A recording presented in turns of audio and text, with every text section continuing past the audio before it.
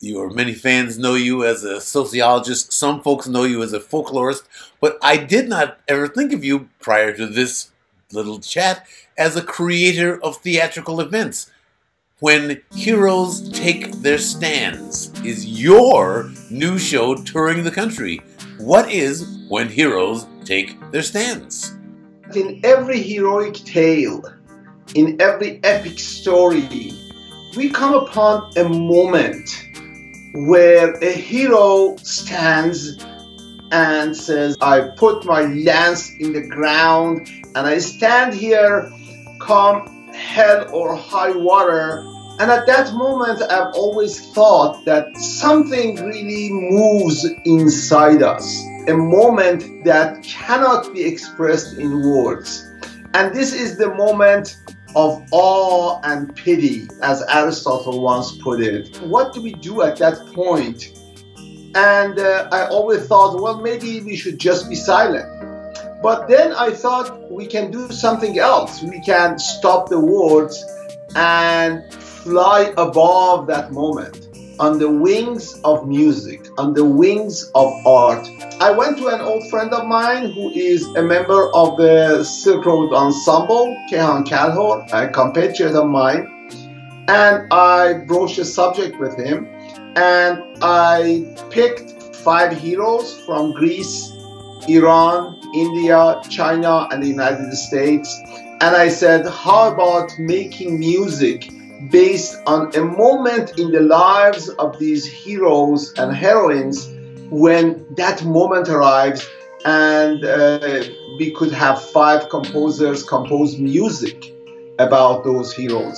And I also proposed that along with every music there would be another companion piece, either dance or animation or film or shadow play or something like that, that would help express our awe and pity and our appreciation of that heroic moment. Silk Road Ensemble accepted this and raised funds for it, and we have now this whole concert/theater that has never existed before, based on the lives of 5 heroes, that is going to debut in Santa Barbara on April 26th. And then it's going to move in short order to Los Angeles, to Northridge, and then Irvine areas, and then Berkeley at the university. And then we are going to come end it on May 5th in Washington, D.C., the Kennedy Center for Performing Arts. Let me give you a couple of examples. The Iranian piece Siyavash, based on this hero, and the Indian piece Arjuna, based on this hero of Bhagavad Gita. They made exactly the opposite choices in the moment when they take their stand. Siyavash is a prince and he's sent to war by his father, by his crowned father, who is cantankerous and unreliable and mostly quick to anger and in many cases unethical. Siyavash, on the other hand, is a man of principles, and he makes an agreement with the enemy that he has defeated to receive reparations and to guarantee good behavior of the enemy to receive hostages. His father rejects this deal that is made. He orders his son to execute 100 of these innocent hostages. Although they haven't done anything wrong and their king has been honorable, the Iranian king says, no, this was a bad deal and kill everybody. And Siyavash has either to reject his father's command, also his king's command, or commit an atrocity, go back on his word, and execute 100 innocent people. So what do? This is not a choice between good and bad. This is a choice between 2 different kinds of good. Obligation to your nation. Do you stay with your obligation to your father? Or do you stick with what humanity commands you to do?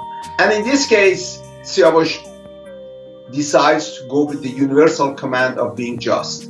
And he spurns his father, he goes into exile, and he ends up with a tragic fate. Arjuna does exactly the opposite. Arjuna is standing on the battlefield, and as a warrior, it is his dharma, it is his caste duty to wage war. He's a warrior, and he should fight. But he looks at the enemy lines and he sees there are many of his relatives there. He sees many of his teachers and benefactors standing on the opposite. And he has a moment of doubt and he says, how can I kill these people who are my kin? And, you know, my caste duty is in opposition to my duty as a human being. Which one do I choose? And here is when God, in one of his incarnations, as Krishna, comes down and advises him to go ahead and perform his caste duty, which is wage war, and not to worry about killing, because this world is an illusion anyway. And God is everybody.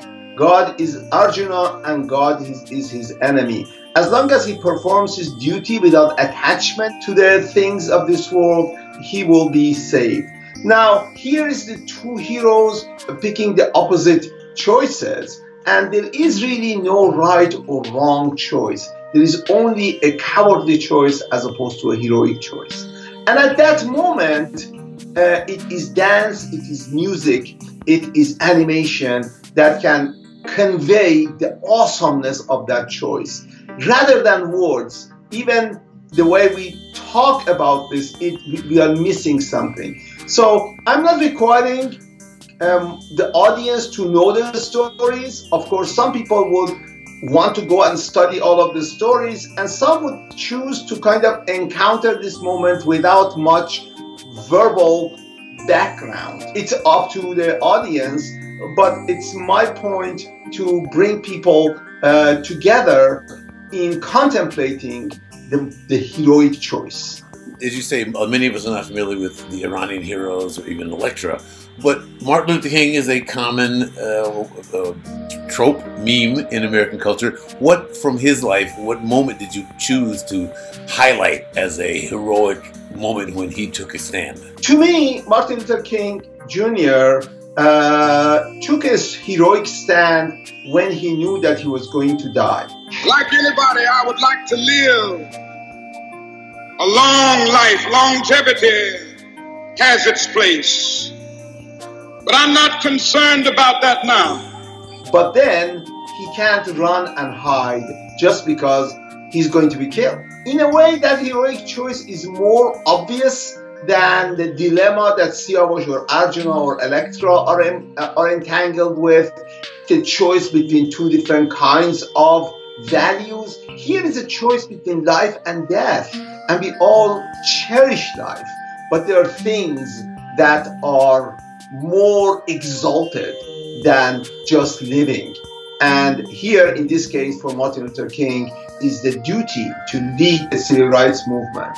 And that is a moment when we basically have to stand in awe of this choice. And that is the moment that Jason Moran is going to express in his musical composition. When Heroes Take Their Stands, created by our beloved sibling Ahmad Sadri. Can't wait to see the show. Can't wait to see you beaming as your child is performed on stage. It will be a thrill, yes. All right, brother.